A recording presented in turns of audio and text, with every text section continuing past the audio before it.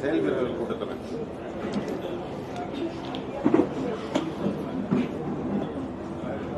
26 சட்டமன்ற தேர்தலை எதிர்கொள்வதற்கு தான் அதுக்கு முன் தயாரிப்பு. ஒவ்வொரு மாவட்டத்திலையும் பயணம் பண்ணிக்கிட்டே வரோம். எங்களுக்கு சரியாக ஒரு 8 மாத கால அளவு தான் இருக்குது. அதுக்குள்ளே 2-3 சுற்று பயணம் அப்படியே செஞ்சுக்கிட்டே இருக்கணும். அப்போ தான் அந்த கள நிலவரம் என்ன, எப்படி யார் என்ன வேட்பாளர் எல்லாம் முடிவு பண்ண முடியும். அதுக்காக தொடர்ச்சியாக பயணம் பண்ணிக்கிட்டே இருக்கேன். அது இன்னைக்கு இந்த முறை தேனிக்கு இப்போ வந்திருக்கேன். திருப்பியும் வருவேன். அதனால் இப்போ வந்து சந்தித்து எப்படி நம்ம அமைப்பை விரிவாக்கம் செய்கிறது, எப்படி வேலை திட்டங்களை வகுத்துக்கிறது, அதை பற்றிய ஒரு விவாதம் தான். 2026 தேர்தலில் போட்டி பலமாக இருக்கு, பலமுனை போட்டிகள். நான் வந்து இந்த பலமுனை அந்த முனையெல்லாம் நான் பார்க்கறது இல்லை. நாங்கள் ஒரே ஒரு கூர்முனை தான். எங்களுக்கு ஒரே நோக்கம்தான். அதெல்லாம் நம்ம கவனிக்கிறது இல்லை, யார் இருக்கா என்னங்கிறத. இந்த இடத்துல எனக்கு 2 கோடு, அந்த கோட்டுக்குள்ளே வேகமாக ஓடி போய் தொடணும், அவ்வளோதான். அது போட்டி யார் பலமாக யார் ஓட்டுக்கு வாக்குக்கு காசு கொடுக்காம தேர்தலை இவங்க சந்திக்கிறது இல்லை. கூட்டணி இல்லாமல் யாரும் தனித்து நிற்கிறது இல்லை. இதுவரைக்கும் திமுக தனித்து நின்னதில்லை. ஒரே ஒரு முறை 2014 அம்மா ஜெயலலிதா தனித்து நின்றுருக்காங்க. அவ்வளோ புகழ்பெற்ற எம்ஜிஆரே கம்யூனிஸ்டுகள் எல்லாரும் இணைச்சிட்டு தான் நின்றுருக்காரு. தொடர்ச்சியாக இந்தியாவில் பல முறை தனித்து நிற்கிற ஒரே கட்சி நாம் தமிழர் கட்சி மட்டும்தான். ஏன்னா எங்களுடைய தத்துவம் தனித்துவமானதுங்கிறதுனால மற்றவங்களோட சமரசம் செய்ய முடியாது. இப்போ பல முறை தோற்றும் முதன்மையான தேர்தலில் 4 தேர்தலில் நின்றுருக்கோம். அதுக்கு பிறகு இடைத்தேர்தல், உள்ளாட்சி இதுகளெல்லாம் தோல்வியை சந்தித்த பிறகும் கூட இம்முறையும் தனித்து நிற்கிறது நாங்கள் தான். அதனால சமரசம் இல்லை, எங்களுக்கு கொள்கையில் சமரசம் இல்லை, தனித்து தான் போட்டிடுவோம். விஜய் வந்து பாசிசமா பாயாசமான்ற வார்த்தையை வந்து பயன்படுத்தி பிஜேபியும் திமுக ஒரே சமயத்தில் எதுக்குற மாதிரி தான் அதன் அர்த்தமாக இருக்குது. நீங்களும் அதே வழியில் தான் சில சமயம் வந்து பின்பற்றுறீங்க.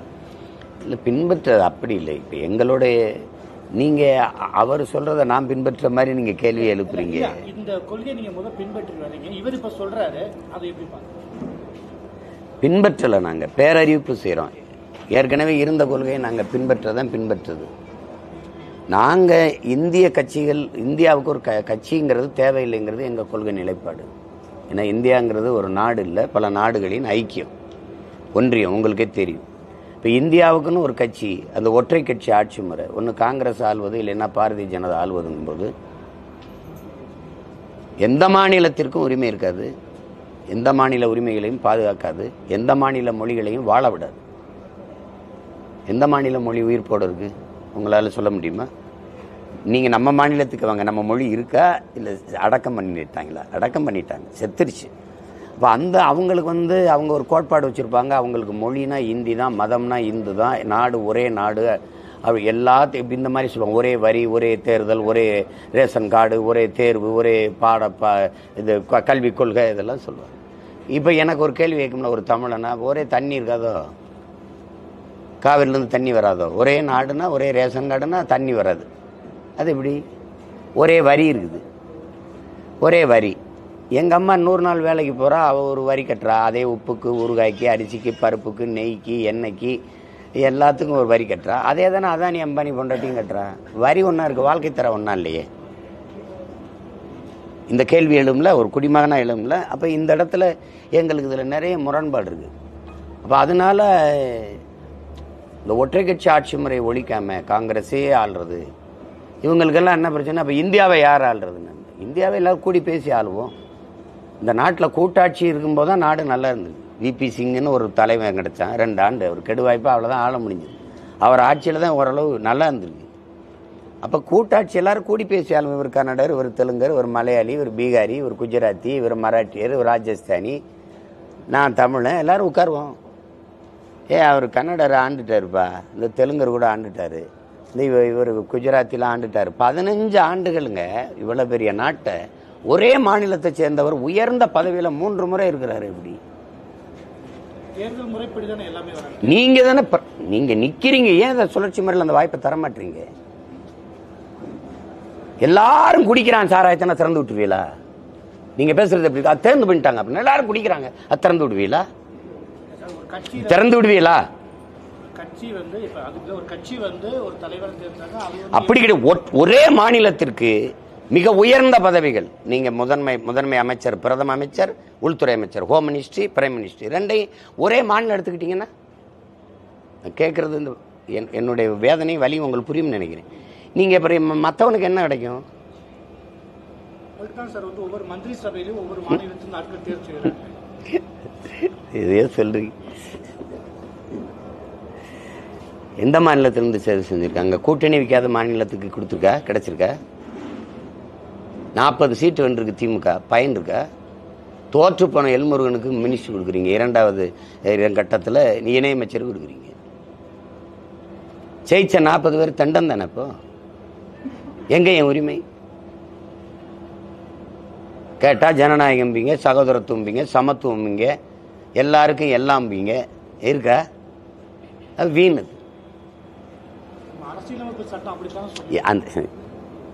எல்லாமே சட்டப்படி தான் நீங்க நடத்துறீங்களா? அரசியலமைப்பு சட்டப்படி தான் எல்லாம் நடக்குதா? அரசியலமைப்பு சட்டப்படி இப்படிதான் நடக்குதா? இந்தியா ஒரே நாடா இருக்கணும்னா நல்ல அம்பேத்கர் சாசனத்தை வகுத்தவர். இதுக்கு முன்னாடி இப்படி ஒன்றும் இல்லை. நம்ம உருவாக்குறோம். இந்த சாசனம் இப்படி ஒன்று இருந்ததில்லை, உருவாக்குறோம். ஆனால் இந்தியா இறையாண்மை கொண்ட நாடாகவும் ஒருமைப்பாடு கொண்ட நாடாகவும் இருக்கணும்னா அந்தந்த மொழிவழி மாநிலங்களுக்கு முன்னுரிமை கொடுக்கப்பட வேணும்னு அது வரைவில் இல்லை. ஆனால் சொன்னது இருக்கு. அப்படி இருக்கா? அரசியல் அப்படி இருக்கக்கூடாதுல்ல. நீங்க தேசப்பற்றுங்கிறீங்க, நாட்டு பற்றுங்க. தவிச்ச வாய்க்கு தண்ணி வாங்கி தர முடியாத ஒரு நாட்டு மேல எனக்கு பற்று இருக்கும்னா எப்படி வரும்? காவிரின்னு பேசும்போது என்னை கர்நாடகாவிலேருந்து அடிச்சு விரட்டும் போது இது என் நாடுங்கிற நினைப்பு, என் நாடுங்கிற நேசம், பாசம், பற்று எனக்கு எப்படி வரும்? நான் ஓட்டு போடும்போது என்னை பாதுகாக்க வரிசையில் நின்று ஓட்டு போட சொல்றதுக்கு, பாதுகாக்கிறதுக்கு துணை ராணுவ படையை நிறுத்துகிற இந்த நாடு, இந்த அதிகாரமும், என் நிலத்தின் உரிமைக்காக நான் காவிரியில தண்ணின்னு கேட்கும்போது அவர்கள் அடிப்பார்கள். அங்கு வாழ்கிற தமிழ் மக்களுக்கு பாதுகாப்பு கொடுக்கணும்னு ராணுவத்தை நிறுத்தி, முதன்மை ராணுவ துணை ராணுவத்தை நிறுத்தி கூட நீ பாதுகாக்கிறது இல்லையே. நான் மெரினா கடற்கரையில் வந்து வித்த காட்டுற பாரு, இத்தனை வண்டி, இத்தனை ஃபிளைட் வச்சிருக்கோம், இத்தனை ஹெலிகாப்டர் இருக்கு. இதெல்லாம் இருந்து நான் 850 பேர் கொண்டு கணச்சிங்கல. அப்ப எங்க போச்சு இந்த ராணுவம்? இந்த கேள்வி யாருக்குமே எழக்கூடாதுன்னா நான் என்ன உயிருள்ள ஒரு மான தமிழ் இனமா, செத்து போன பிணமா? நான் கேள்வியே கேட்கக்கூடாது. அப்ப இந்த முறை மாறணும். இவங்களுக்குள்ள என்ன கொள்கை மாற்று இருக்குது? மொத்தமா வரி எடுத்துட்டு போயிடுற. நான் 2வது இடத்துல இருக்கேன், வரி அதிகமாக கொடுக்கறது இல்லை. நான் தான் 2வது இடத்துல இருக்கேன். எனக்கு என்ன திருப்பி கொடுத்துருக்கேன்? ஆசிரியருக்கு சம்பளம் கொடுக்க முடியல, மத்திய அரசு நிதி தர முடியல. கல்வி அமைச்சர் தம்பி இப்போ அன்பில் மகேஷ் பேசுறதை நீங்க கேட்குறீங்க. பேசுறாருன்னு கூட சொல்ல முடியாது, வருந்துறாரு, புலம்புறாரு, காசே தர மாட்டேங்குது. தீபாவளிக்கு காசு கொடுத்துருக்காங்களா? சம்பளம் போட்டிருக்காங்களா? பகுதி நேர ஆசிரியருக்கு சம்பளம் கொடுக்கப்பட்டிருக்க. அப்புறம் தீபாவளி வாழ்த்து சொல்லிடுற. வயிற பட்னியா போட்டு என்னத்தை நீ போட்டு வாழ்த்து சொல்லுவ? என்ன பண்டிகை கொண்டாடுறது? இந்த காசெல்லாம் எங்க? ஒரே ஒரு கேள்வி உங்க எல்லாத்தையும் பொதுவாக கேட்கிறேன். நிதி அமைச்சர் நிதிநிலை அறிக்கையில ஒவ்வொரு ஆண்டு பட்ஜெட் கூட்டத்தில் அல்லது நிதிநிலை அறிக்கையில் இந்த நாடு முழுமைக்குமான இந்த சரக்கு மற்றும் சேவை வரியில வருவாய் பெருக்கம் இவ்வளவு அறிக்கை பார்த்திருக்கீங்களா? என்னக்கா படிச்சு பார்த்திருக்கீங்களா? அந்த நிதி, அந்த வருவாய் பெருக்கம் மக்களின் நலத்திட்டத்திற்காக கல்வி, மருத்துவம், சாலை போடுதல், பராமரித்தல், மின் உற்பத்தி, விநியோகம், குடிநீர், இந்த மாதிரியான நலத்திட்டங்களுக்கு திருப்பி போகுது. அப்படி ஏதாவது ஒரு அறிக்கை நீங்க பார்த்திருக்கீங்களா? அப்ப எங்க அந்த காசு? அவங்க சொல்லும் போது லாஸ்ட் வீக் 1000 crores நாங்க ரிலீஸ் பண்ணிருக்கோம்ன்றீங்க. அதுக்கு முந்தைய வாரம் நாங்க 50,000 கோடி, நாங்க 15-20,000 கோடி உங்களுக்கு ரிலீஸ் பண்ணிருக்கோம். ஒரு கேள்வி கேட்கிற, மத்திய அரசுக்குன்னு நிதி ஏது? அப்புறம் என் காசு எடுத்து வச்சுக்கிருவ, நான் கெஞ்சி கேட்டாலும் தர மாட்டேன். நீ கவர்மெண்டா கந்து வெட்டிக்காரனா? நீ எதுக்கு நீ இந்த காசை வாங்கி வச்சுட்டு நான் கொஞ்சம் கொஞ்சமா தருவேன்? ஏன் தர்ற? என் வரி எனக்கு இருக்கட்டுமே. 75 விழுக்காடு அந்த மாநில மக்களின் வரி வருவாய் பெருக்கம் அந்த மாநில மக்களுக்கு, மீதி 25 விழுக்காடு பொது நிதியா எனக்கு கொடு. நான் நாட்டின் பாதுகாப்பு, இந்த பணம் அச்சிடுதல் வெளியிடுதல், போக்குவரத்து, இந்த மாதிரி வெளியுறவுத்துறை இதுகளை வச்சு நிர்வகிக்க எனக்கு 25 விழுக்காடு கொடு. அதானே கேட்கணும். கன்னடர்கள் வரி கன்னடருக்கு, தெலுங்கர் வரி தெலுங்கருக்கு, மலையாளி வரி. நான் என் பிள்ளைகளுக்கு எப்படி கல்வி கொடுக்கணும், எப்படி பாதை கொடுக்கணும், எப்படி மின்சாரத்துக்கு கொடுக்கணும், எப்படி மருத்துவத்துக்கு கொடுக்கணும், நான் முடிவு பண்ணிப்பேன். இதெல்லாம் எந்த மாதிரியான ஆட்சி முறை நிர்வாகம்னு பாருங்க.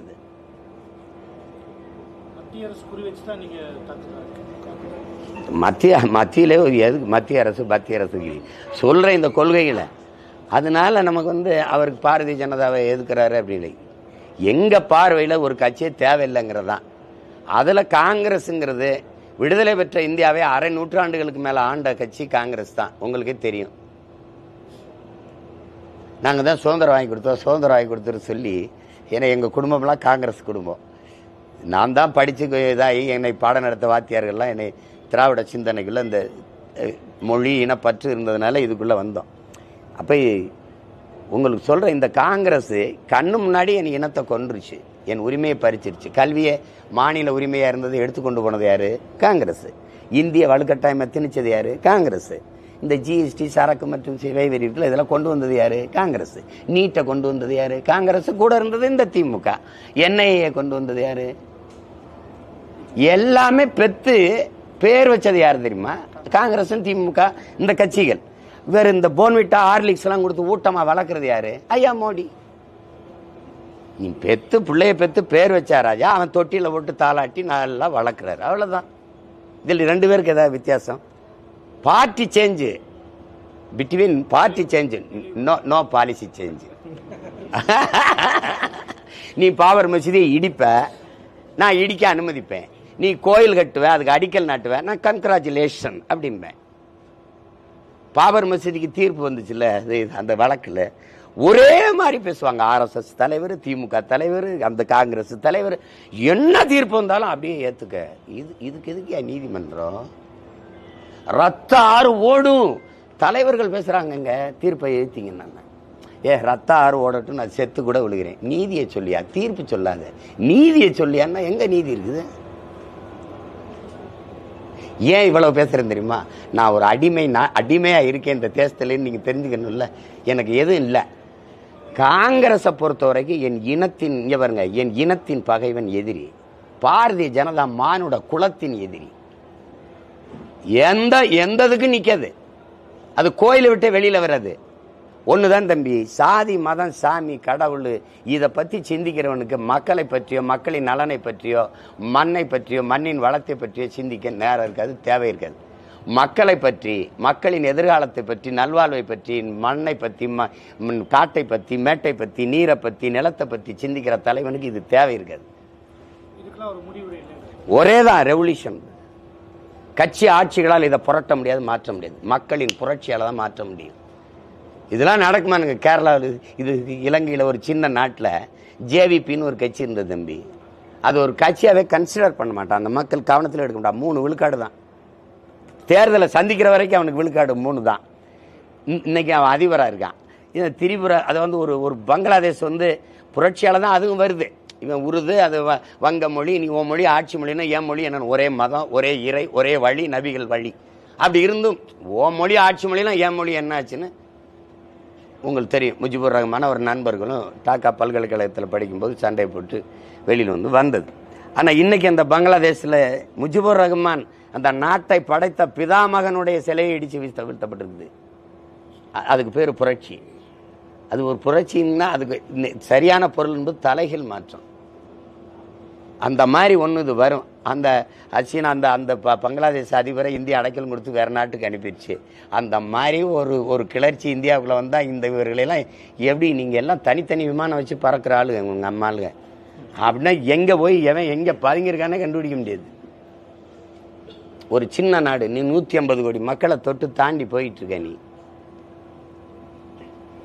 நீ எதை பற்றியும் கொல்லப்படலை. என்னுடைய பசியை பற்றியோ பட்டினியை பற்றியோ எதை பற்றியும் கொல்லப்படு. 2 பெண்களை நிர்வாணமாக்கி தெருவில் நடக்க விட்டு வன்புணர்வு செஞ்சு உயிரோட வச்சு தீ வச்சு கொளுத்துன நீ பசுமாடுகளை கூட்டி வச்சுட்டு ராஜா மாதாக்கள்னு அறிவிக்கிற.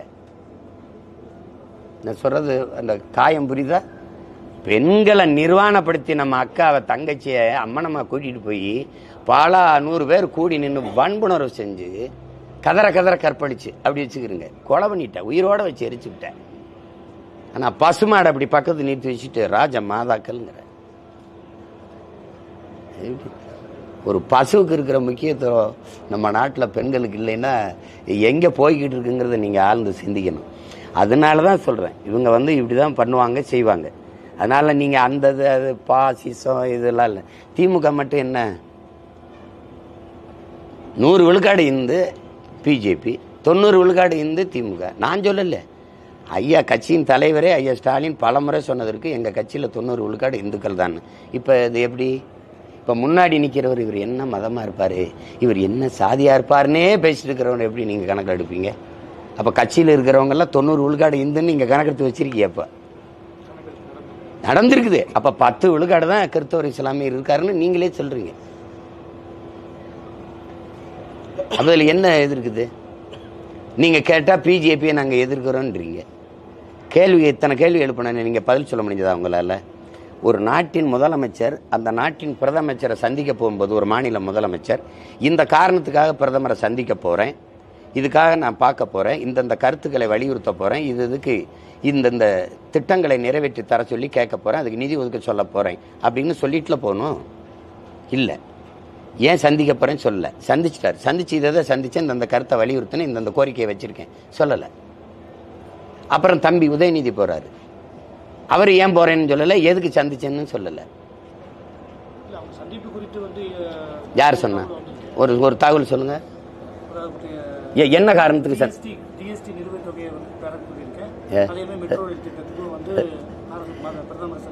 ரொம்ப முக்கியமானது மெட்ரோ ரயில். நான் கேட்கறதுக்கு பதில் சொல்லுங்க. நீங்க இப்ப நான் கேட்கறதுக்கு பதில் சொல்லுங்க. மெட்ரோ ரயில் வேணும்னு கேட்டது நீங்களா நானா இங்க இருக்கிறவங்களா?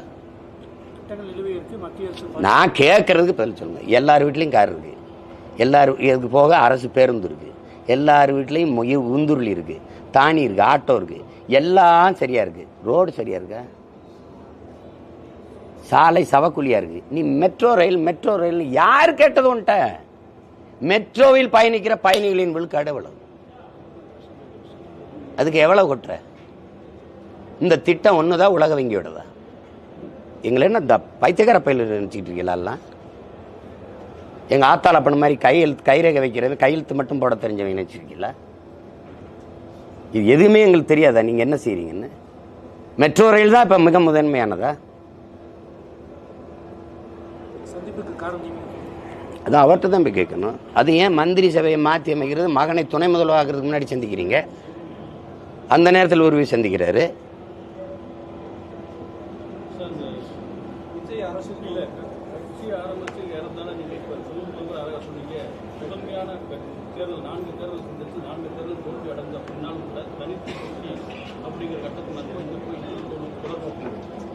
அந்த முயற்சியின் காரணமா அரசியல் அங்கீகாரம் இந்த முறை நீங்கள் கடந்த பாராளுமன்றத்தில் அது உங்களுடைய உழைப்பில் வந்து இந்த இளைஞர்கள் பட்டாளம் முறை முதல் தலைமுறை ஓட்டுகள்லாம் இளைஞர்களை நாங்கள் தான் இங்கே தான் போடுவோம் அப்படிங்கிற அளவுக்கு மிகப்பெரிய எழுச்சி இருந்தது. இப்போ 2 நாளைக்கு முன்னால் வந்து ஒரு நடிகர் விஜய் வந்து கட்சி ஆரம்பிச்சு அதில் வந்து இளைஞர் பட்டாளம் முழுக்கவே அங்கே போயிட்டாங்க. முதல் தலைமுறை போட்டு எங்களுக்கு இந்த முறை நாங்கள் விஜய்க்கு தாவேக்காக்கு போடுவாங்கங்கிற ஒரு நிலைப்பாடை எடுத்துக்காங்கன்னு சொல்லக்கூடிய நிலையில் பத்திரிகை ஊடகங்கள்லாம் சீமான் கட்சி அவருடைய கட்சி வந்து பாதிக்கும் அப்படின்னு சொல்றாங்க.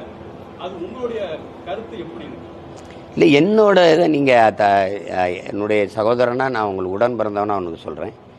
தம்பி விஜயோ இப்போ ஐயா ரஜினி கட்சி ஆரம்பிக்கிற போது இருந்த சூழல்லையோ, இல்லை ஐயா எம்ஜிஆர் எடுத்துக்கிட்டாலுமே, அண்ணன் ஐயா விஜயகாந்த் அண்ணன் கமல்ஹாசன் எடுத்துக்கிட்டாலுமே அவர்கள் ரசிகர்களை சந்திச்சாங்க. சீமானும் திரையுறவர் தானே வந்தாருன்றாங்க. நான் ரசிகர்களை சந்திக்கல. எனக்கு யார் ரசிகர்களை சந்திக்கல. ரசிகர் மன்றத்தை தொண்டர்களாக ஆக்கலைண்ணா. ரசிகர் மன்றத்தை கிளைமன்றமாவோ ரசிகர்களை தொண்டர்களாக ஆக்கலை. நான் வந்து இந்த மண்ணில் இருக்கிறது புறையோடி போன நன்கு வளர்ந்து விஷச்செடியாக இருக்கிறது சாதி மத உணர்ச்சி. சுத்தமாக இல்லாத செத்து போனது மொழி இன உணர்ச்சி.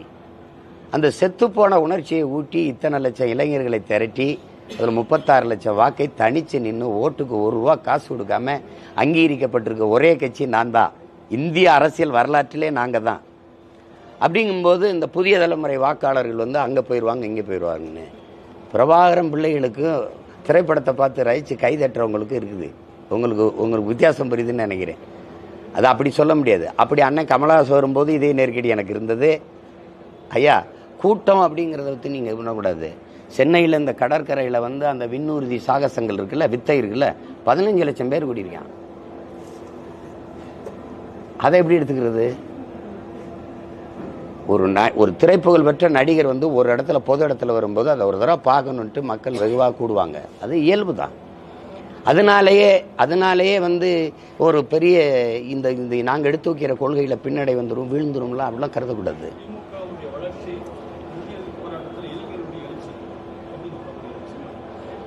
அது கிடையாது. திமுக அப்படி சொல்லக்கூடாது. திமுகவுக்கு அந்த வாழ்வதில்லை. திமுக செஞ்ச ஏமாற்று சூழ்ச்சி, வளர்ச்சின்னு சொல்லாதீங்க, வரலாற்றை புரட்டி பேசாதீங்க. திமுகவை சார்ந்தவர்கள் மொழி இந்திய எதிர்ப்புக்கு எடுத்த போராட்டங்களை ஒன்று சொல்லுங்க. தியாகராஜ கல்லூரியில் படிச்சுக்கிட்டு இருந்த ஐயா காமராசன், என்னுடைய மாமா நாவுக்கரசர் காளிமுத்து அவர்கள் அந்த சட்ட நகலை எரித்து அவங்க செஞ்ச கிளர்ச்சி, சிதம்பரம் அண்ணா பல்கலைக்கழகத்தில் எங்கள் ஊர் சிவகங்கை ராஜேந்திரன் சூடுபட்டது. அங்கங்கே தன்னெழுச்சியாக தமிழின உணர்வார்கள், மொழி பற்றாளர்கள் வெகுண்டு எழுந்தது. கீழப்பலூர் சின்னசாமி செத்ததுக்கு காரணம் வரலாற்றில் இருக்கு. அண்ணா மொழி போராட்டத்திலிருந்து விலகிட்டாருங்கிற வழியில தான் அவர் அண்ணா அப்படி கைவிட்டாருங்கிறதுனால தான் தீக்குளிச்சார். உங்களுக்கு அது தெரியும்னு நினைக்கிறேன். அந்த போராட்டங்களை தன்மைப்படுத்திக்கிட்டு உயிர் எழுத்துன்ட்டு எங்கள் ஐயா நடராஜன் எழுதின புத்தகம் நான் தான் வெளியிட்டேன். அதில் என்ன சொல்றாரு தெரியுமா? எங்கெங்கு மொழி போராட்டம் நடந்தாலும், மொழி இந்திக்கு எதிராக போராட்டம் தனக்கான போராட்டமாக மாற்றிக்கொள்கிற ஆற்றல் அண்ணாவுக்கு இருந்ததுன்னு எழுதியிருக்காரு. அதை பயன்படுத்தி வந்தாங்க. அவங்க செஞ்ச மொழி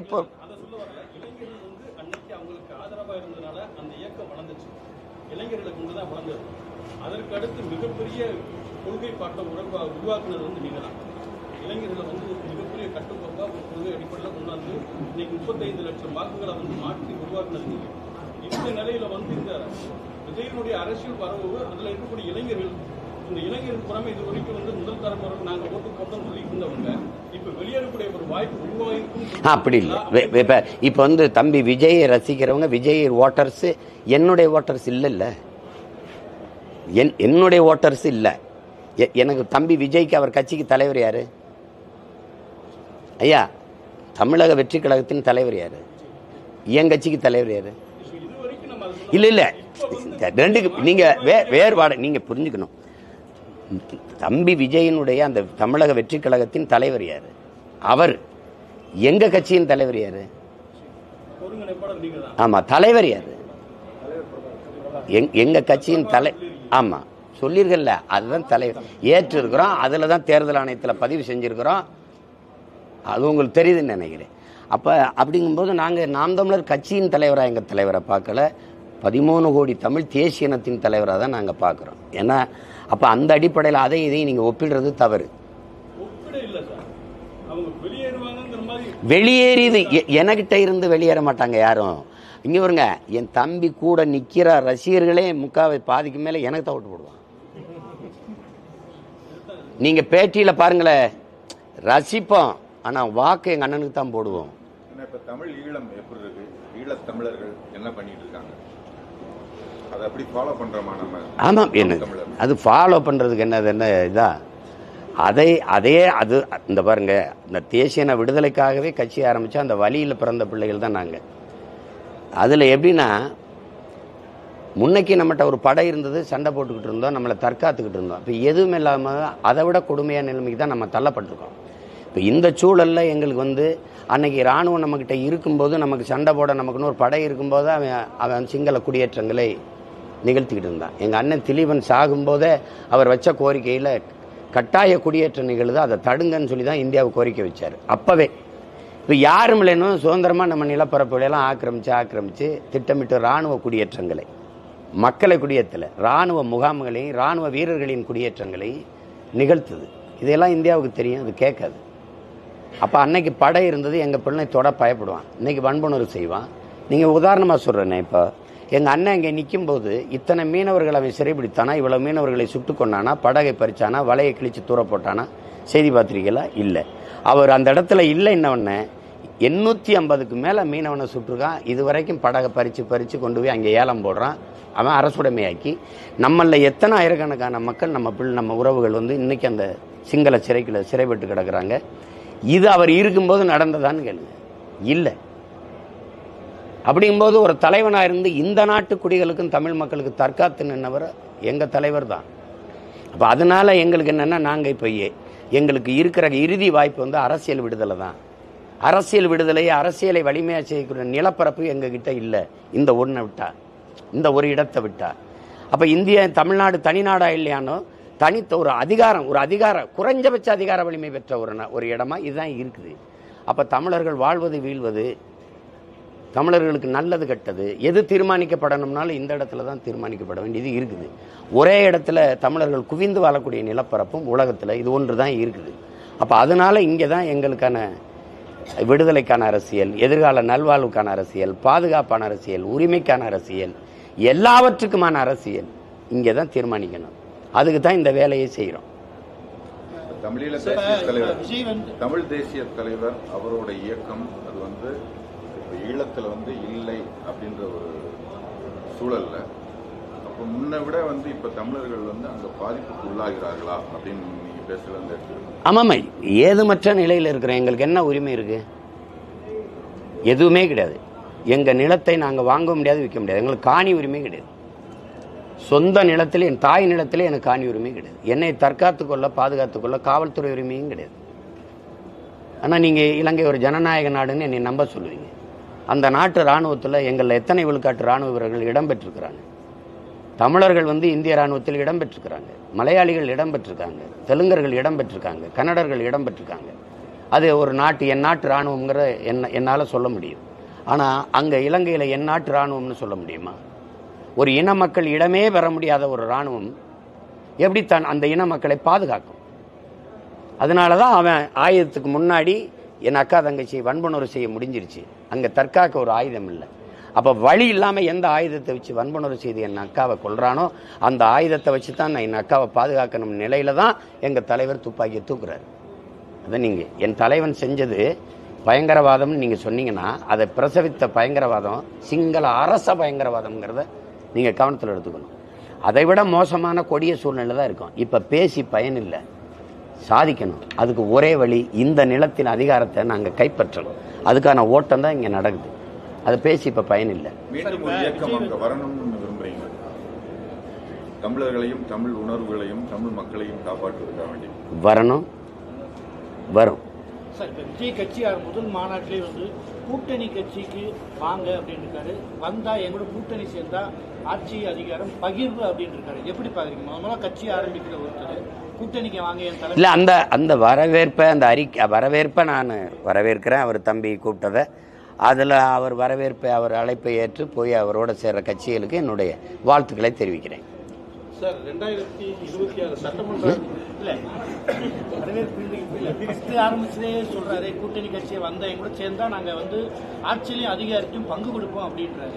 அதை நீங்க அவருடைய பெருந்தன்மையை எடுத்துக்கிறீங்களேன், தம்பியோடைய பெருந்தன்மைன்னு எடுத்துக்கிறீங்க.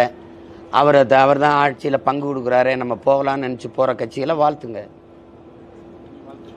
அவ்வளோதான் சொல்ல முடியும். ஆமாம், அவரோட போய் சேர்ற கட்சிகளுக்கு நம்ம அப்போ வாழ்த்துக்கள், நல்லா இருங்க அப்படிதானே சொல்லணும். அண்ணே நான் இந்த பொண்ணை, அண்ணே இந்த பையனை விரும்புகிறேன்னே, நான் கல்யாணம் பண்ணிக்கிறேன், நல்லா இருக்கு தங்கச்சி அப்படிதான் சொல்ல முடியும் இல்லையா? நாசமாக போயிடுவேன் நீ எதுக்கு வேணா போய் கல்யாணம் இப்படியா சொல்ல முடியும்? இப்படியா சொல்ல முடியும்? பார்வையில் அது வந்து இப்போ நீங்கள் ஒரு ஊடகவியலாளராக நீங்கள் பேசுங்க. இப்போ ஐயா விஜயகாந்த் கூட போய் மக்கள் நல கூட்டணி ஆரம்பித்தாங்கன்னா, அது அன்னைக்கு கூட நான் சொன்னேன். அவர் முதல் தேர்தலில் 8.5 விழுக்காடு பெற்று அவர் வென்றிருந்தார். ரெண்டாவது வந்த பக்கத்திலே வந்த பாராளுமன்ற தேர்தலில் 10.5 விழுக்காடை தொட்டார்.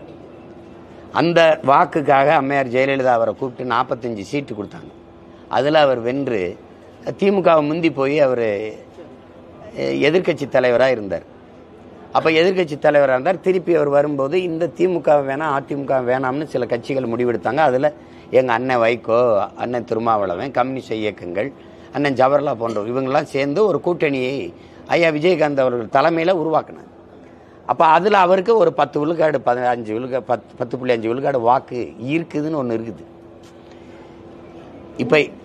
இப்போ வந்து தம்பி விஜய்க்கு எவ்வளவு வாக்கு, அவர் இது இத்தனை விழுக்காடு வச்சிருக்காரு, இவரோட போனால் நம்ம வென்றலாம், நமக்கு ஒரு எம்எல்ஏ கிடைக்கும், எம்பி கிடைக்கும்னு கட்சிகள் விரும்பினாதான் போவாங்க. ஆனால் அவர் அழைப்பு விடுக்கிறது அவர் உரிமை, அதில் போய் சேர்றதும் சேராது அவரவர் உரிமை. எங்களுக்கு எப்பவுமே தனிச்சு போட்டி, இது எங்களுடைய நிலைப்பாடு, எங்களுடைய உரிமை. அதை போய் அதை என்னென்ன அது அப்படி 26 எலெக்ஷன்ல எதை நோக்கி உங்க பிரச்சார வியூகங்கள் இருக்கு? இதுக்கு நடந்த ஒரே கோட்பாடு தாங்க. ஏற்கனவே நான் 2016 எப்படி ஆட்சி நடத்துவேன்ட்டு நான் இது ஒரு புத்தகமாக வெளியிட்டேன். நான் எலெக்ஷன் மேனிஃபெஸ்டோ, தேர்தல் அறிக்கை கிடையாது, ஆட்சி ரெண்டாவது நான் ஆட்சிக்கு நாங்கள் வந்தால் எப்படி ஆட்சி நடத்துவோம்னு செயல்பாட்டு வரைவு. கல்வி எப்படி இருக்கும், மருத்துவம் எப்படி இருக்கும், சாலை எப்படி இருக்கும், எல்லாம் குடிநீர் எப்படி விநியோகம் பண்ணுவோம், மின் உற்பத்தி விநியோகம் எப்படி, வேலை வாய்ப்பு எப்படி பெருக்குவோம், இது மாதிரி கொடுத்துருக்கோம். அதை இன்னும் கொஞ்சம் தெளிவுபடுத்தி அச்சு ஆவணத்தை படிக்கிறது கொஞ்சம் கடினமாக இருக்குனுங்க பிள்ளைகளுக்கு, காணொலி ஆவணமாக வெளியிடுவேன். சார் 2026 வர சட்டமன்ற எலெக்ஷனுக்கு இப்பயே வந்து நீங்க இல்லை, அவர் கேட்டதுக்கு பதில் சொல்லிடுறேன். எங்களுடைய இலக்கு ஆள் மாற்றம், ஆட்சி மாற்றம் அல்ல. நல்லா உங்களுக்கு சொல்றது மூலமாக எல்லாருக்கும் சொல்லிடுறேன். ஆள் மாற்றமோ ஆட்சி மாற்றமோ எங்கள் இலக்கு அல்ல. அடிப்படை அமைப்பு அரசியல் மாற்றத்திற்கு வந்த புரட்சியாளர்கள் நாங்கள். என்ன சீமான் அடிப்படை அமைப்பு, அதெல்லாம் உங்களுக்கு பல முறை நான் விளக்கி பேசிட்டேன். ஆனாலும் 1-2 சொல்கிறேன். என் தங்கச்சி எம்எல்ஏவாக இருக்காங்க, திருப்பி பதவி ஆசையில் எம்பிக்கும் போட்டிடுறாங்க, அந்த கட்சி எம்பிக்கும் கொடுக்குது. இங்கேயே நிறைய நடந்திருக்கு. எம்பிக்கு வெந்துட்டா எம்எல்ஏவை ரிசைன் பண்ணுறாங்க, பதவி விலகுறாங்க. வலுக்கட்டாமல் என் மக்கள் மேலே ஒரு இடைத்தேர்தல் திணிக்கப்படுது. ஒருத்தர் பதவியில் இருக்கும்போதே இன்னொரு பதவிக்கு போகும்போது ஒரு ஜனநாயகம், இந்த நாட்டு ஜனநாயகத்தில் இன்னொரு குடிமகன் கிடைக்கிற வாய்ப்பு மறுக்கப்படுது. அதை விளங்கணும். அப்போ இந்த பதவியை விலகும் போது இங்கே இடைத்தேர்தல் திணிக்கப்படுது. இதுக்கு ஒரு 50 கோடி செலவாகுது. யார் காசு?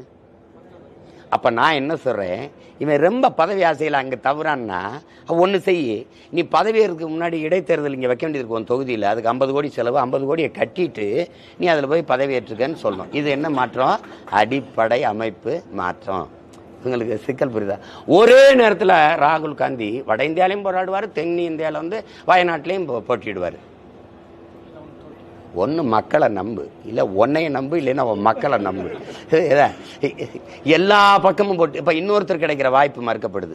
நீங்கள் ஒரு தொகுதியில் தான் வென்றதை வச்சுக்கிறீங்க, இன்னொரு தொகுதியில் விலகிறீங்க, அந்த இடத்துல தேர்தல் திணிக்கப்படுது. எங்களுக்கு வரிசையில் நிற்கிறது, ஓட்டு போடுறது, நீங்கள் கத்துறது, அப்படியே கேட்கறது, இதுவல்ல நாட்டு மக்களுக்கு தேர்தல். ஏன் இவ்வளவு திணிச்சு இப்படி பெரிய இதாக கொண்டாட்டமாக்குறீங்க? அமெரிக்கா மற்ற நாடுகளெல்லாம் இப்படி இருக்குதான்னு ஒரு தடவை பாருங்க, பாருங்க, நீங்க இப்படி இருக்குதான்னு பாருங்க.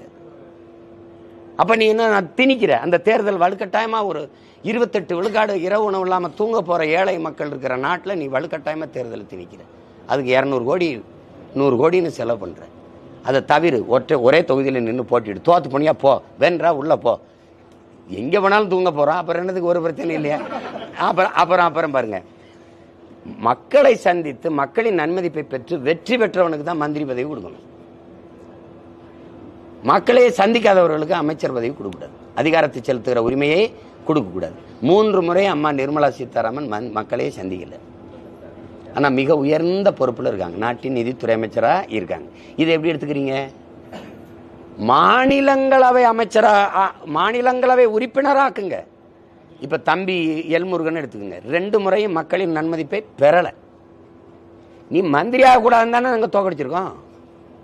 அப்புறம் திருப்பி அவரை ராஜ்யசபா உறுப்பினர், மாநிலங்களை உறுப்பினராக்கி மறுபடியும் மந்திரியை கொடுத்தா இது ஜனநாயகமா, ஜனநாயக துரோகமா? இது மக்களாட்சியா, மக்களாட்சிக்கு எதிரானதா? நான் கேட்கறதுக்கு பதில் சொல்லுங்க.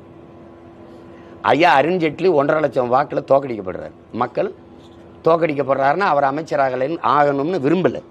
அவரை மறுபடியும் மாநிலங்களை உறுப்பினராக்கி நிதியமைச்சராக கொடுத்து ராத்திரியில் பணம் செல்லாதுன்னு போயிட்டாரு. இது மக்களாட்சியா, மக்களாட்சிக்கு எதிரான ஆட்சியா? நான் அடிப்படை அமைப்பு சொல்றேன் இல்லையா? இப்படி சொல்லிக்கிட்டே இருக்கலாம். நீங்க வார்டு கவுன்சிலருக்கு வரிசையில் நின்று ஓட்டு போடுறீங்களா? போடுறீல்ல? நாட்டின் முதல் குடிமகன் யாரு? இது மக்களாட்சி, குடியரசு. குடியரசின் தலைவர் யாரு? குடியரசுத் தலைவர். மக்களின் ஆட்சி, மக்களின் ஆட்சியின் தலைவனை மக்கள் தேர்வு செய்ய முடியாது. இது என்ன ஆட்சி? நான் கேட்கறதுக்கு பட்டுப்பட்டுன்னு சொல்லுங்க.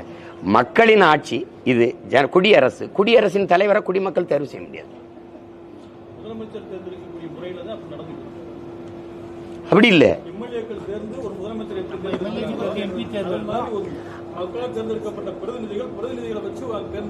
முதலமைச்சரை தேர்வு செய்யறதுல முதலமைச்சர் மக்களால் தேர்வு செய்யப்படுறாரு. அவர் நான் சொல்றத கேள்வி. மக்கள் அவர் எம்எல்ஏவா தேர்வு செய்யறாங்க. அந்த கட்சி கூடி எங்க கட்சியில நீங்க குடியரசுத் தலைவருக்கு எந்த தகுதியும் வைக்கிறது இல்லையே. நீங்க நினைச்சா நிறுத்திப்பிரிய. நான் என்ன சொல்றேன், நீ ஒரு குடியரசுத் தலைவரை நிறுத்த, மற்ற கட்சி ஒன்று நிறுத்தட்டேன். வார்டு கவுன்சிலுக்கு வரிசையில் இன்னும் ஓட்டு போடுறேன். நான் யாரு மக்களாட்சியின் தலைவனே மக்களை நாங்களே தேர்வு செய்யற உரிமையை கொடுத்துரு. நீ உனக்கு நீட்டுற இடத்துல காட்டுற இடத்துல கையெழுத்து போடுற ரப்பர் ஸ்டாம்ப் வச்சிடக்கூடாது. இந்த நாட்டாமை படத்துல ஓரத்துல இருந்து மிச்சர் திம்பார்ல அந்த மாதிரி ஆள உருவாக்க கூடாது. அதுக்கு பேர் மக்களாட்சி இல்ல, மக்களாட்சிக்கு எதிரான துரோகம். நீங்க என்ன செய்யணும்? இது சொல்லிக்கிட்டே வருவேன் பாருங்க. இப்ப சொன்ன பாருங்க. ஆமா, அதான் அடிப்படை அமைப்பு அரசியல் மாற்றம் தேவைப்படுது. இந்த அரசியல் இந்த இதையே மாற்றணும். நீங்க அது இல்லாம கஷ்டம். அது இல்லைன்னா இந்த நாட்டை சரி செய்ய முடியாது. அதுக்கு தான் என்ன சொல்றேன், கட்சி ஆட்சிகளால் முடியாது, புரட்சி ஒன்றால் தான் முடியும். புரட்சின்னு சொல்லிட்டு அது எப்ப வரும்னு, வறட்சி அதிகமாகும்போது தானே புரட்சி வரும். லெனின் சொல்றான்ல, இதுவரை வாழ்ந்தது போல இனி எப்போதும் வாழ முடியாது என்கிற நிலை உருவாகுமானால் மக்கள் புரட்சி செய்வார்கள். அதுதான் இலங்கையில் நடந்தது, அதுதான் பங்களாதேஷில் நடந்தது, நாளைக்கு இங்கே நடக்கும். எழுதி வச்சுக்கிறீங்க. தேனியில சொல்றேன், நான் இருப்பேன் இல்லை, ஆனா என்னைக்காவது ஒரு நாள் அன்னைக்கே சொன்னாயாவேன் நான் சொன்னது நடக்கும். எங்க தாத்தா சொன்னது நடந்தது இல்ல. தெய்வ திருமகன் நாளைக்கு பாருங்க, அவர் வணக்க நாள். அவர் சொல்றாரு பாருங்க, பாலை விற்பது போல தண்ணீரை விற்பார்கள், புறாக்கள் கூடு கட்டி வாழ்வது போல இந்த மக்கள் வீடு கட்டி வாழ்வார்கள். இன்னைக்கு அடுக்க இருக்கு பாருங்க, பிளாட்ஸ். அவர் காலத்தில் இல்லை, ஆனா சொல்றாரு தண்ணீரை விற்கிறான். அன்னைக்கு அவர் காலத்தில் விற்கப்படல. சொல்றாரு விளை நிலங்களை எல்லாம் இந்த மக்கள் வீட்டு மனைகளாக்கி விற்பார்கள். அன்னைக்கு அந்த முறை இல்லை, இன்னைக்கு இருக்கு. அதுவே பெரிய வியாபாரமா இருக்கு. நாங்க லேண்ட் புரோக்கர்ஸ், நாங்க அப்படின்னு வச்சு வித்துக்கிட்டு இருக்கான். ஆனா அன்னைக்கு அவர் சொல்லும் போது சிரிச்சிருப்பான், ஏன் சொல்லிட்டு இருக்கா தண்ணீர் விற்க போறானான்ட்டு. அதுக்கு பேர் என்ன, கால ஞானம். இவன் எங்க கொண்டு இந்த வண்டியை நிறுத்துவான்னு அவர் கணிச்சிட்டாரு. அப்படி இப்ப நான் சொல்றேன்ல பேரன், இது நடக்கும். காத்த விற்பான்னு நீங்க சிரிச்சிங்க. இப்ப எல்லாம் தூய காற்று விற்பனைக்குன்ட்டு இங்க பாருங்க எல்லா பூங்காலையும் வித்துக்கிட்டு இருக்கான். நிதியமைச்சர் நிதிநிலை அறிக்கையில 4500 கோடி தூய காற்றுக்கு பட்ஜெட்ல ஒதுக்குனது இருக்கு. வேணா காட்டா? நான் கேட்டேன், அம்மா இந்த தூய காற்றை எங்கிருந்து வாங்கி எப்படிமா எங்களுக்கு விநியோகம் பண்ணுவீங்கன்னு கூட கேட்டேன். மரத்தையெல்லாம் வெட்டிட்டு ரோட்டை போட்டு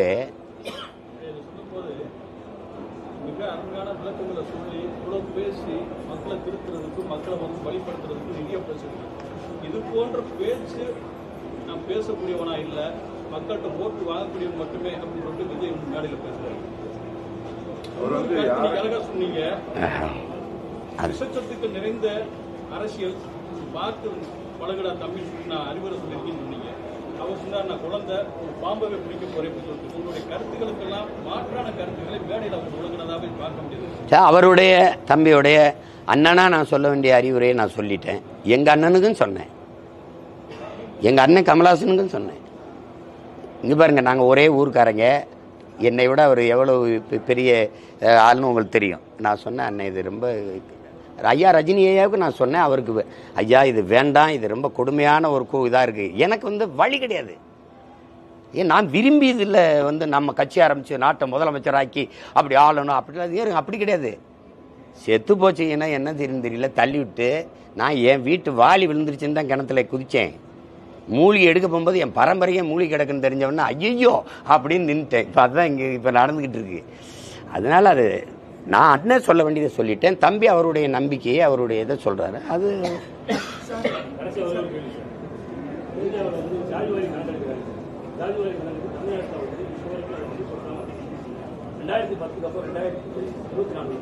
கடந்த 14 ஆண்டுகளாக ஜாதிவாரி கணக்கெடுக்கும் போது தமிழர்களுடைய பெரும்பான்மை பிரித்து போகும், இனிமேல் ஆட்சி பண்ண முடியாது அப்படின்ற ஒரு காரணத்தில் ஜாதிவாரி கணக்கெடுக்காம இருக்காங்களா? இதை ஏன் இந்த மாதிரி பண்றாங்கன்றது அதை நீங்க கேள்வி தீர்த்துக்கீங்க. இந்தியாவில் ஜாதிவாரி கணக்கெடுப்பு இவங்க எடுக்கல. ரெண்டு கட்சியுமே, இந்த காங்கிரஸோ பாரதிய ஜனதா ரெண்டுமே இந்த சாதிவாரி கணக்கெடுப்புக்கு எதிரானதா இருக்கும். இப்ப சகோதரர் ராகுல் காந்தி அடிக்கடி சாதிவாரி கணக்கெடுப்பு எடுக்கணும் பேசுறாரு. அவர் நேத்தான் கட்சி ஆரம்பிச்சு அவங்க ஆட்சிக்கு வந்த மாதிரி சொல்றாங்க. சாதிவாரி கணக்கெடுப்பு, சாதி வேண்டாங்கிறாரு சீமான், சாதிவாரி கணக்கெடுப்பு எடுக்க சொல்றாரு அப்படின்னு. சாதியை ஏற்றதாழ்வுகளை ஒழிக்க, சாதியை அதை ஒழிக்க இருக்கிற கடைசி கருவியே சாதிவாரி கணக்கெடுப்பு தான். எல்லாருக்கும் எல்லாம் கிடைச்சிரும்னா, எல்லாருக்கும் எல்லாம் கிடைச்சிரும்னா எனக்கு எதுக்கு சாதி சங்கம்? நத்தை தனக்கு பாதுகாப்பு இருக்காது, எல்லாரும் குச்சியை தொட்டு தொட்டு விளையாடுவாங்க, கொள்வான் தான் அதுக்கு தன்னை தற்காக்க ஒரு கூடு தேவைப்படுது.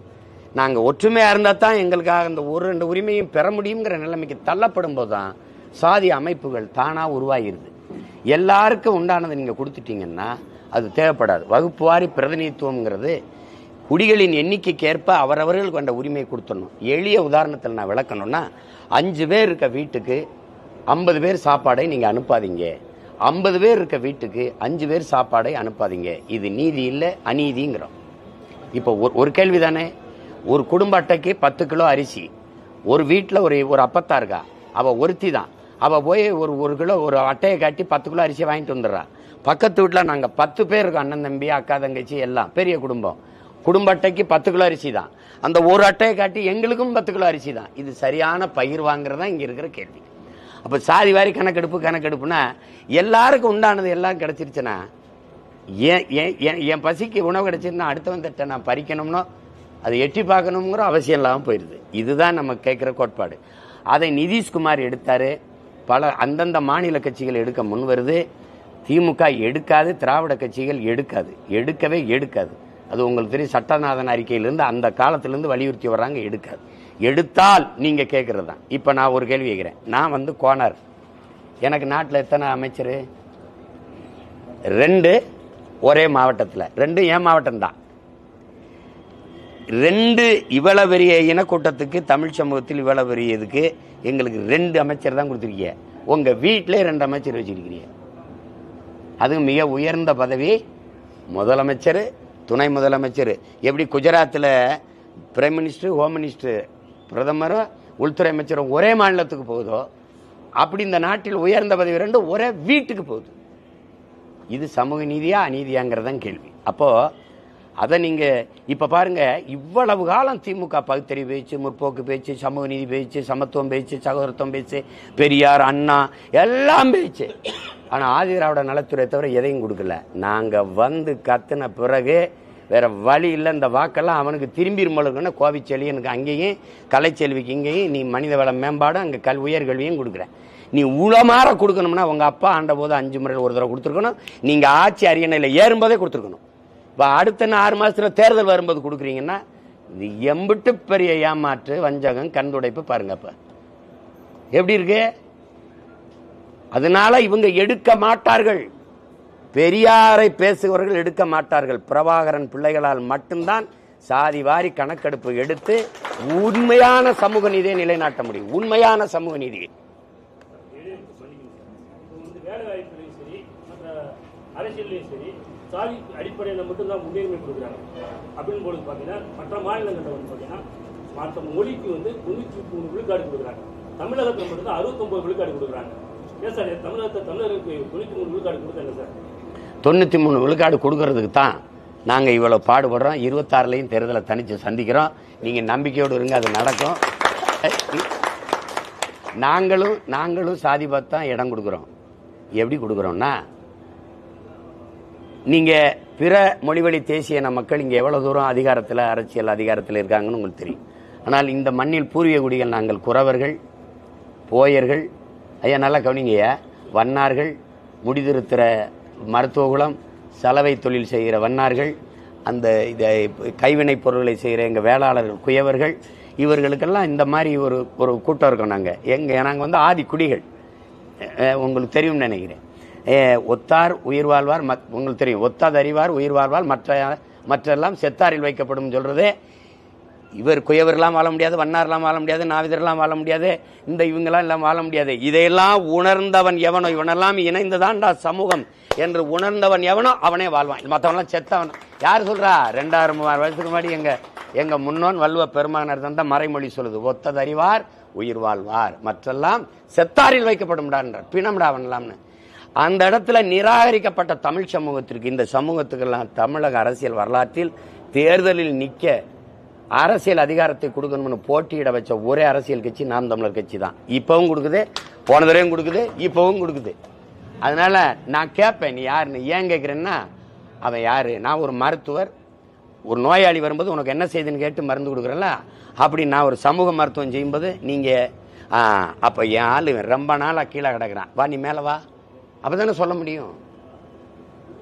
அதுக்காக தான். அதனால அவங்க கேட்குற சாதி வேற, அவங்க பார்க்குற சாதி வேற, நாங்கள் பார்க்குற சாதி வேற. நாங்கள் உண்மையிலேயே சமூக நீதிக்காக செய்கிறோம். அரசியல் மாற்றம் சொன்னீங்க.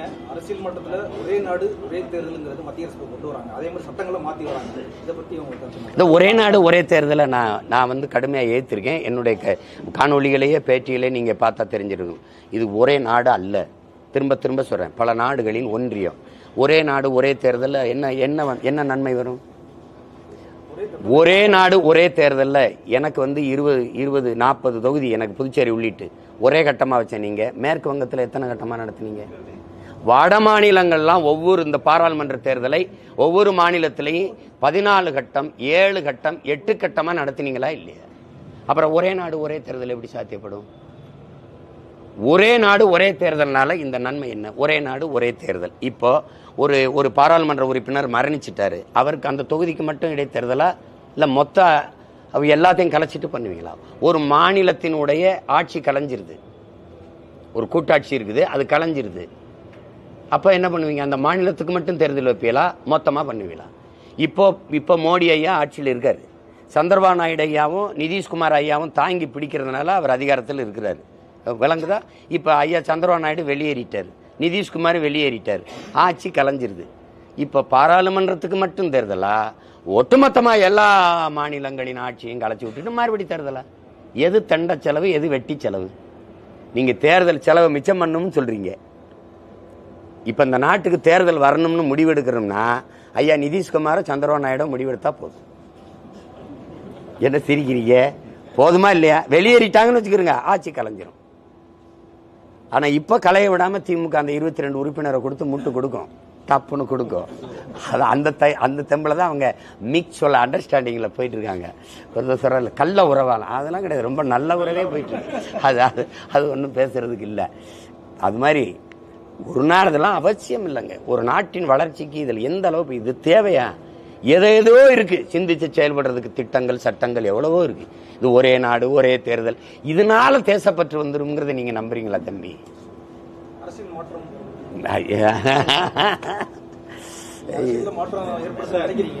ஒரே ஒரு கொஸ்டின். கடந்த இந்த நாடாளுமன்ற தேர்தலில் பார்த்தீங்கன்னா நாம் தமிழர்கள் கட்சி பல இடங்களில் வந்து 2வது இடம் 3வது இடம் அப்படின்னு சொல்லி வந்துருந்துச்சு. மக்கள் வந்து அதிக அளவில் வந்து நாம் தமிழர் கட்சிக்கு வந்து இப்போ சப்போர்ட் பண்ண ஆரம்பிச்சிட்டாங்க. வர 2026 நாம் தமிழர் கட்சி முதன்முறையா சட்டசபைக்கு கட்சி உறுப்பினர்கள், அதாவது எம்எல்ஏவா போவாங்களா சார்? நாங்க அதிகார ஆட்சியை கைப்பற்றி ஆட்சி நடத்தணும்னு நினைக்கிறேன். நீங்க 2 பேர் 3 பேர் உள்ள போகணும். நான் 4 சீட்டு 3 சீட்டுக்கு வந்தவனா இருந்தா அம்மா ஜெயலலிதா என்னை கூப்பிடும்போதே நான் போயிருப்பேன், ஐயா மோடி கூப்பிடும்போதே போயிருப்பேன். நான் இந்த நோட்டுக்கும் சீட்டுக்கு வந்தவன் இல்லை, இந்த நாட்டுக்காக வந்தவன். எல்லாரும் சொன்னாங்க நீ நல்லா இருக்கலாம், குடும்பமும் நல்லா இருக்கும், கஷ்டப்படும், நானும் என் வீடும் நல்லா இருப்போம், நாடு மக்களும் நாசமாயிருவாங்க, பரவாயில்லையான்னு கேட்டவன் நான். எனக்கு அது இல்லை, என் கனவு வேற. பல ஆயிரம் ஆண்டுகளாக என் இனம் முன்னோர் தூக்கி சுமந்த கனவை தூக்கி சுமக்கிற பிள்ளைகள்.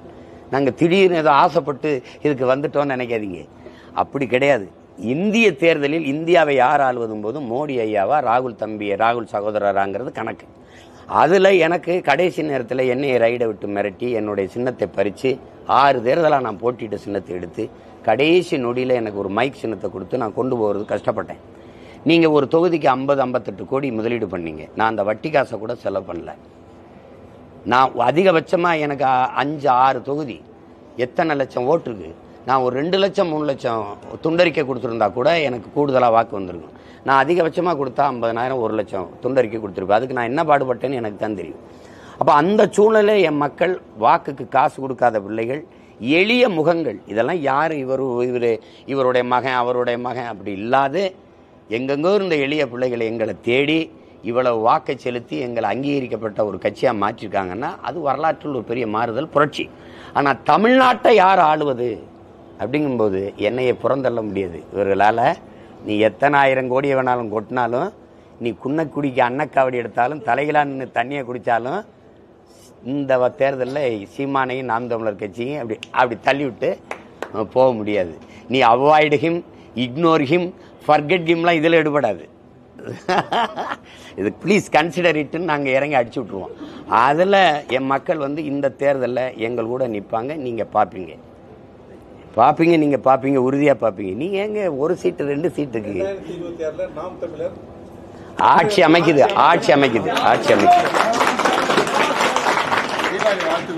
நன்றி. உங்கள் எல்லாருக்கும் அன்பு வாழ்த்துக்கள்.